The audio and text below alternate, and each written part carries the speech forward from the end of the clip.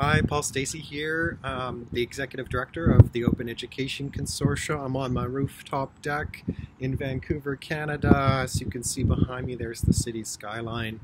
It's a series of updates I thought I'd do about some of the exciting work we're doing at the Open Education Consortium with a expressed invitation for you to join us and participate.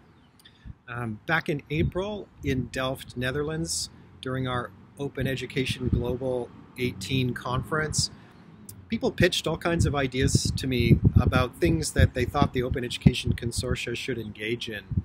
And out of all those ideas, 3 were picked, and we put them out to see what expressions of interest there might be in terms of participation. The 3 pilots are, first, a fellowship exchange, which would involve our members who have expertise in open education in particular areas, mentoring and doing a knowledge exchange for other members who seek to acquire that expertise. How might that work? Who'd be interested? Who has something to offer? Who's interested in taking something? That pilot project is all about that, and we have some great expressions of interest in helping make that happen. Another pilot project has to do with what is being called the Open Anatomical Atlas.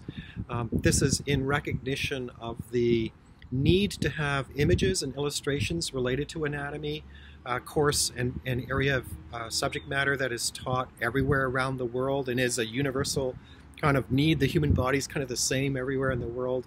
And so this has actually generated the largest expression of interest is for people who teach anatomy and physiology around the world. Can we coordinate and collectively create a body of images and works that help teach anatomy and have those images and illustrations and videos and other materials be openly licensed and available for free to everyone?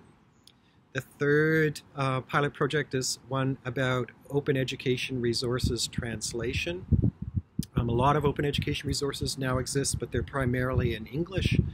So this particular pilot project is seeking interest from people around the world who would like to engage in translation of existing open education resources into another language, and involves identifying what resources are a priority for translation and what languages should they be translated into.